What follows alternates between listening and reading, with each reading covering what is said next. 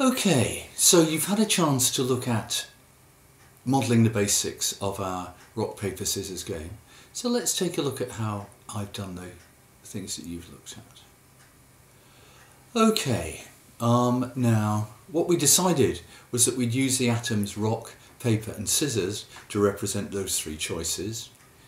And what I've done here is to represent the result of one set of plays as another collection of atoms, either win, lose or draw. As you can see here, what I've done in result is to describe each of the outcomes as a literal set of arguments and to give the corresponding result. So the result of playing rock against scissors is a win. And that's a win because it's a win for the left hand or the first of the arguments. So usually when we present data, we present it from the left hand side perspective. So there's our result. Now what I've chosen to do here is to represent that as a set of atoms. So these are literal values, if you like. The advantage of that is if you call result of rock and rock, you see very clearly that it's either a win or a lose or a draw. The downside is that we can't compute so easily with those things. So I've got another function defined further down here called outcome. What outcome does is take one of those atoms and turns it into a numeric value. And as you can imagine, that's going to be useful when we want to compute the overall outcome of a tournament, say, a series of plays, a series of pairs of plays. So I'm saying that the outcome of a win is 1, the outcome of a lose is -1, and the outcome of a draw is 0. Now, one of the things you looked at was taking the result of a tournament, and you can see that function defined here. And I challenged you to use built-in functions from the list module. Now, in fact, this is a really nice example because you can do everything with those built-in functions. Because what are we presented with as arguments? We've presented two lists of plays. So, and the corresponding values in there are the plays at that particular turn. And what do we have to do? Well, we have to look at those corresponding values and find the result. And we can do that using zipwith. And you can see, so the inner application here is zipwith.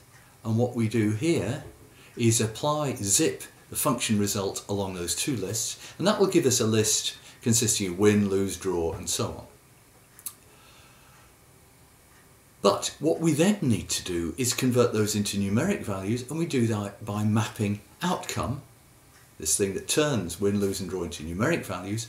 We map that along the list, so then we get a list of zeros, ones and -1s, and to get the overall result we take the sum of that list. So what we've got here is a composition of functions. First we do zipwith along the two lists, then we map outcome along there, converting those results to numeric values, and then we sum those numeric values. So there we've got the result of our tournament. And so what we did here was we've got the direct representation of the plays, we've got a direct representation of the outcomes of each round, and we have our outcome function turns this direct representation into a number. You're going to see why in a minute, but the other sort of auxiliary function I built in are these functions enum and val. Because at the moment we have our functions rock, paper and scissors, our values, sorry, rock, paper and scissors. Sometimes we want to convert those to numbers. We want some numeric value for those. So what val does is turn rock to 0, paper to 1 and scissors to 2. What enum does is turn those codes back to our the three values. So enum of 0 is rock, enum of 1 is paper, enum of 2 is scissors. And you'll see in a minute why those are useful. But you will probably find them useful in exercises to come as well. And it's an interesting point that it's not always clear what the right representation is. We need to convert between representations to do different kinds of computation. Now, The crucial thing I wanted us to think about in this session, and I'm just going to talk through it, is the idea of a strategy. What is a strategy in a game like this going to look like? Well, think about, suppose I'm player left. What do I know about what has happened so far about player right? What I know, and the only thing I know, is the sequence of plays that he or she has made. And I'm representing those as a list. And what I'll do is, just to be clear, I'll represent them in a list like this. So if they first play rock, then play paper, then play scissors, I'll see them as in a list like this. Scissors, paper, rock. So what I do is I add the latest play to the head of the list. So I'm building a list like this. Now, what is a strategy? How do we think of a strategy? What can I do with, what could a strategy look like? Well, the only thing it could do is take that sequence of plays and compute something on the basis of them. So I'm going to say that a strategy is a function that takes a list of plays and gives me another play. So a strategy is represented as a function. Let me just go across to my file here and show you what that means.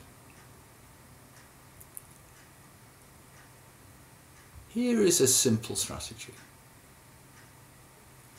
This is a strategy rock, which whatever the other person has played always returns the option rock. It's a pretty silly strategy, but it's a strategy nonetheless.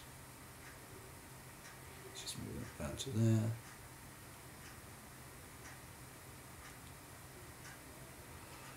Here's a more interesting strategy, and this is one that people play quite often. It can make a lot of sense. Obviously, the first time I play, I don't know anything about what my opponents have played, so here I'm just arbitrarily choosing paper. I could make a random choice here as well, but when I play this strategy, I always play paper first. But what am I doing here? And this is the key to seeing how these strategies work. Here is, in this argument, is my opponent's list of plays, and the last one is the head of the list. What I do is I simply play their last play back to them. That's not a bad choice. So what I'm doing here is I'm echoing their last play. So if they played last round, they played paper. What I play this round is paper. And the function echo is the strategy. Now, I don't want to do all the work. So what we're going to do next is to get you to think about defining some other strategies, and to get you to do that most effectively, I'm going to have a little interlude where I'm going to talk about how you define functions as results of other functions. So we'll look at that. But before we do either of those two things, I just want to show you one other thing here. I've defined a way of you playing against a strategy.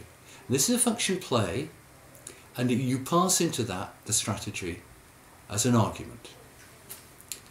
So let's just show how that works in practice. This is called interactive, and we're playing play. And what I want to play as a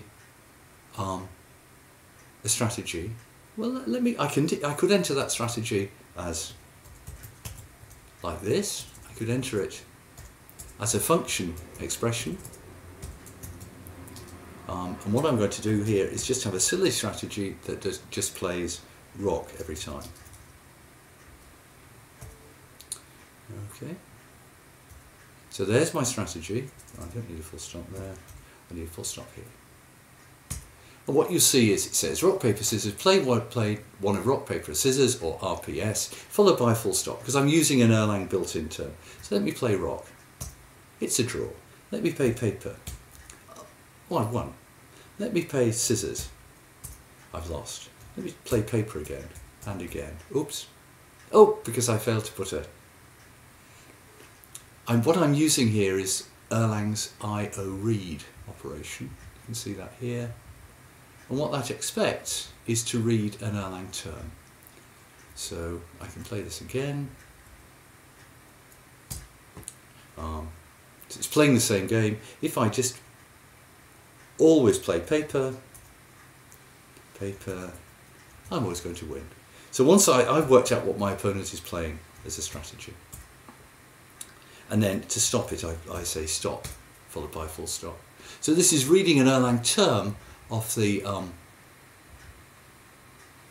it's reading an Erlang term off the command of the terminal, and it's using that. And you can see, what am I doing?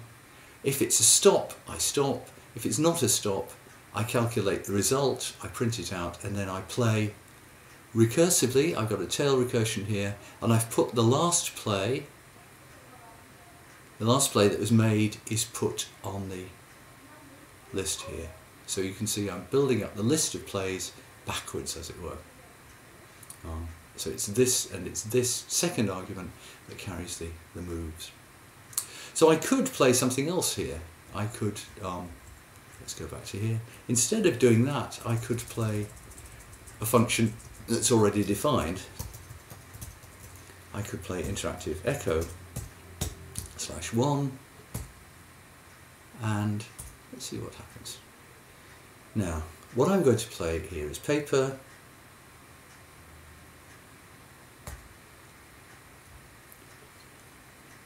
So I play paper here. Now, I know, because I know what my opponent's playing now, I know they're going to play paper.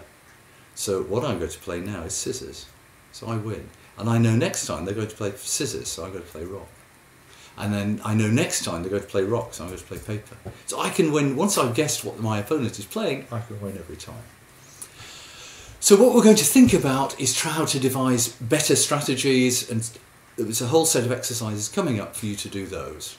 But, and also to get you to think about writing some different functions that will play one strategy against another, for example. So that's something else I'm going to ask you to do. So that's coming up next, but before that, what we're going to do is a detour into higher order functions in general, and also some small exercises on those, just to familiarise yourselves with what you can do. And then we'll come back and you'll do the exercises on building strategies. And you may like to look at this video again at that point.